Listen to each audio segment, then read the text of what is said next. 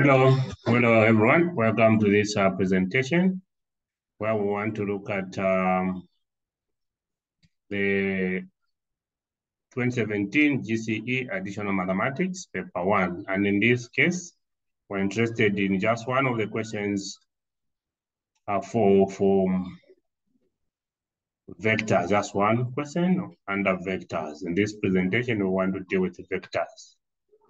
All right, and this is a question. All right, so the first question says, the coordinates of these points are -1, 4, 2, 3, respectively. Roman numeral 1, let's find the magnitude of AB. All right. Now, there are two methods. We can go direct, or we can first find AB. So AB can be defined by AO plus OB. All right. This is our AB. All right. So what we've been given is that we have point A, which is -1, 4, and point B, which is 2, 3. All right. So these can be written as position vectors as AO, -1, 4. OB is 2, 3. All right.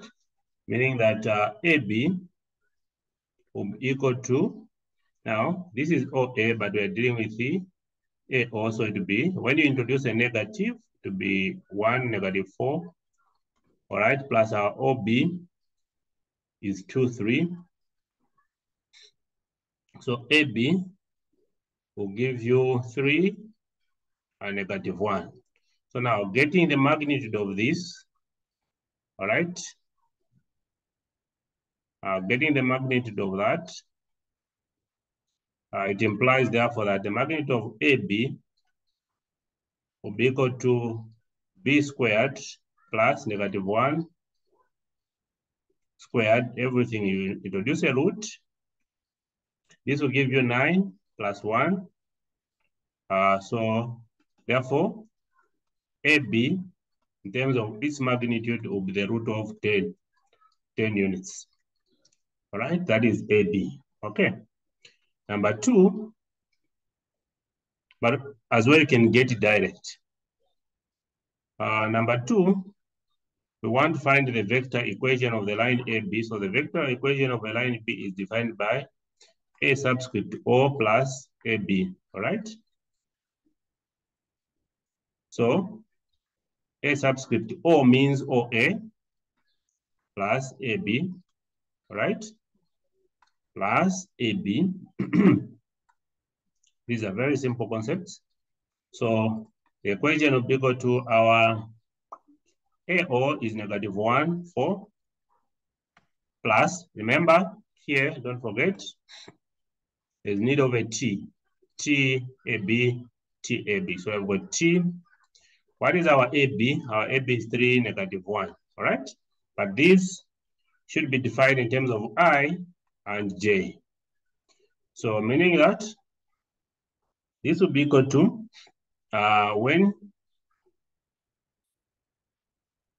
because if you have got this, -1, 4, this is I, and this is J. Okay, so this is negative. When you multiply -1 by I, you get negative I plus 4 by, if you multiply 4 by J, you have 4J. All right, you can put in brackets, plus, you can have your T, which is a parameter. So 3I minus J. And this is our equation. That is your equation. Okay. B.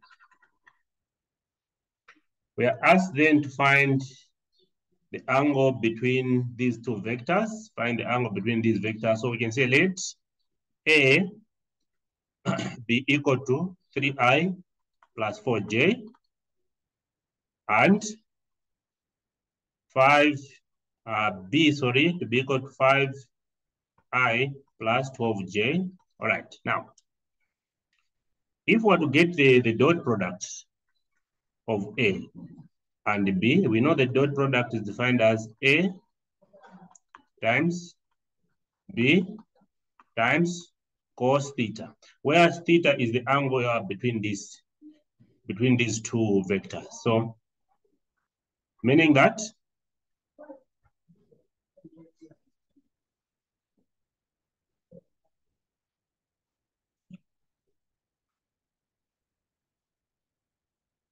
I'll back him.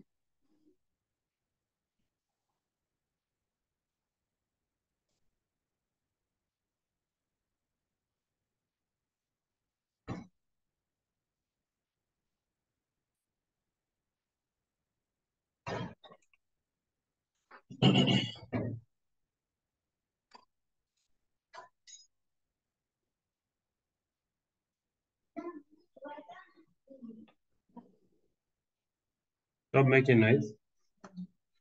So to find theta, which is the angle in between these, we can divide by the magnitude of A by the magnitude of B, both sides.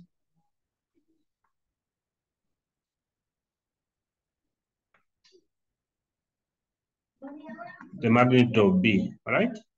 Implying therefore that cos theta will be equal to the magnitude, the dot product of these divided by magnitude of A by the magnitude of what? B. Okay?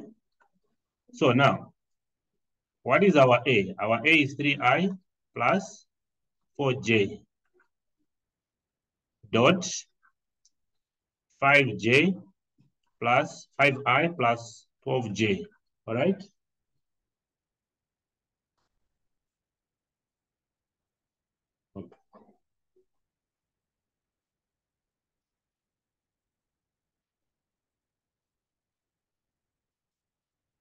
Divided by, we need to find the magnitude of 3I plus 4J times the magnitude of 5J plus 5I, sorry, plus 12J, all right? Okay, I think I might erase this side.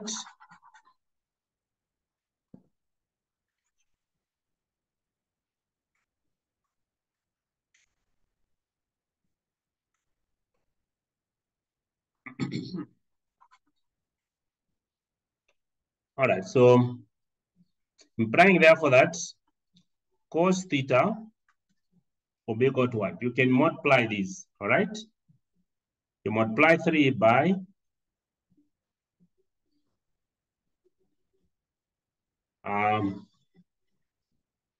I, all right?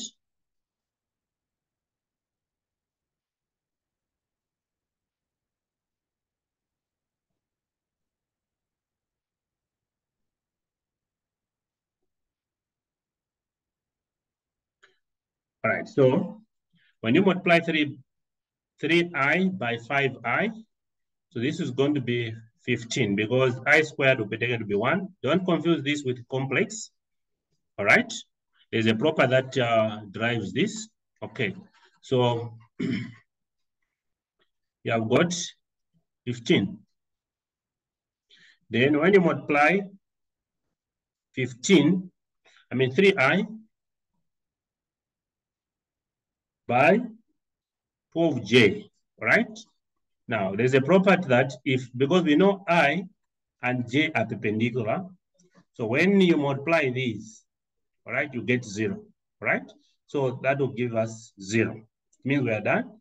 Then you multiply 4J by 5I, this will produce a 0, it goes. Then you multiply 4J by 12J. This would be 1, then to give you 48 plus 48. I hope that is okay.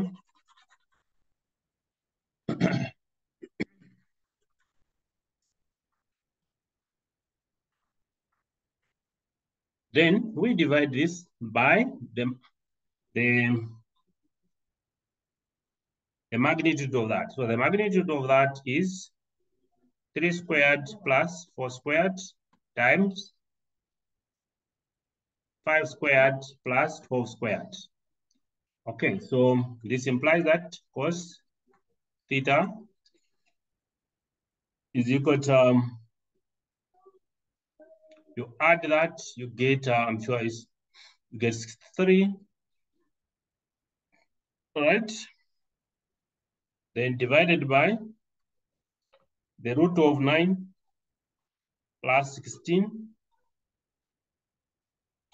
plus the root of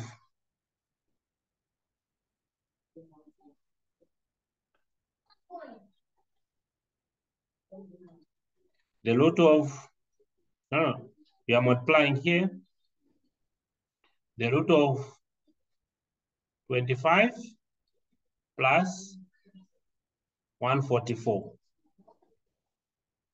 So this implies that you've got cos theta is equal to 63 divided by the root of 25 by the root of 169. 169. So this is 63 divided by 5 by 13. So this will imply that cos theta is equal to 63 divided by 65. So to find theta, we're going to say theta is equal to cos inverse of 63 divided by 65. All right? And eventually your answer will be 14.3 degrees. Okay. So that is how you're supposed to get that thing. So please, this channel is there to solve a lot of mathematical problems, be it ordinary mathematics, be it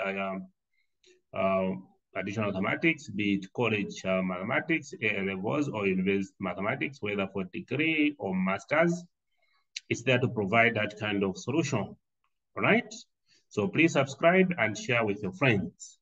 Thank you for this presentation. This has been PD Kamban. You can contact me on 0978 56 58 76. All right. Then you can also contact us on 0979 67 38 09. You can contact Mr. Mbondo. All right. Thank you so much. Shalom, shalom. Till next time. Same place. Bye-bye. And thank you for subscribing.